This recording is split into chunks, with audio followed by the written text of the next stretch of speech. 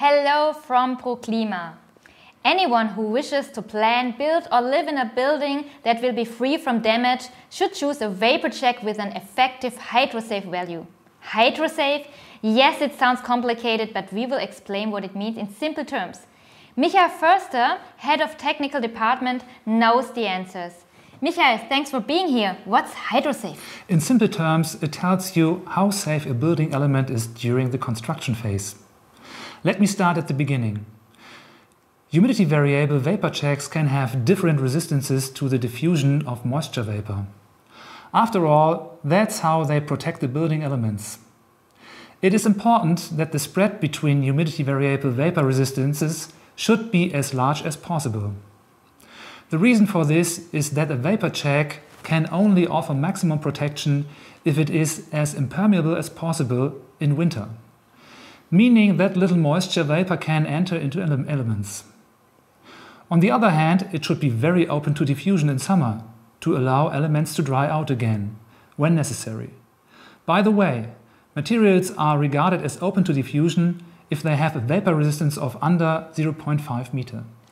But what about during construction, for example, when screeds are being poured? There's often a lot of moisture in buildings then. Doesn't this moisture enter into the structure? That would cause damage. What you are referring to is a relatively short period of time, but nonetheless an important one. Anyone who has been inside a building just after screed has been installed or the walls have been plastered knows the feeling. It is like being inside a dripstone cave. It's very damp.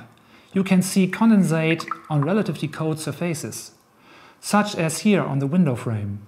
For this reason, there are drops of moisture everywhere on building sites in winter when it is cold outside.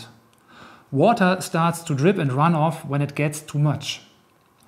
A humidity variable vapor check must also offer protection against moisture penetration under these conditions. Of course, the vapor check also needs to be sufficiently impermeable. That's all well and good. Sufficiently impermeable is of course a relative concept. What is sufficiently impermeable in specific terms? That's where the Hydrosafe value comes into play. It is a very good guide. It specifies the SD value that a humidity variable vapor check must have after screed or plastering work has been done. For example, so that the element is properly protected. The great thing is that this value is standardized. The German wood preservation standard specifies that this value must be between 1.5 and 2.5 meters.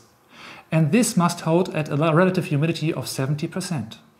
But the humidity is definitely higher in buildings where screed has just been installed or the walls have just been plastered, isn't it? There's something wrong here. Yes, your thinking is correct. The value is indeed significantly higher than.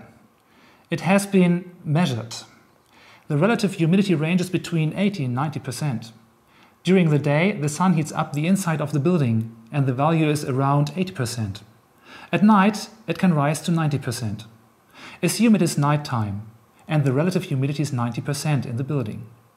The humidity will be significantly lower, only around 50%, in the thermal insulation right behind the vapor check due to its vapor resistance. If we add the two values and take the average, we arrive at an average relative humidity of 70% at the vapor check. This is what the Hydrosafe value is based on. So, according to the standard, a humidity variable vapor check has to have an SD value of at least 1.5 meter at 70% relative humidity. But why should the value not be greater than 2.5 meters? Isn't it better if the membrane is as impermeable as possible?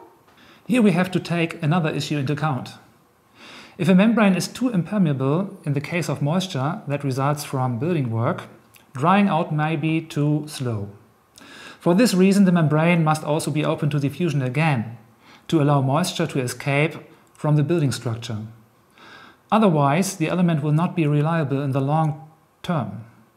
A Hydrosafe value between 1.5 and 2.5 meters provides protection in the case of construction-related moisture and ensures that the structure can dry out properly later, during the normal use.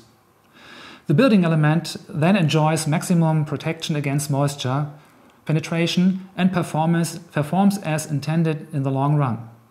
After all, you want peace of mind for the next 50 years or more.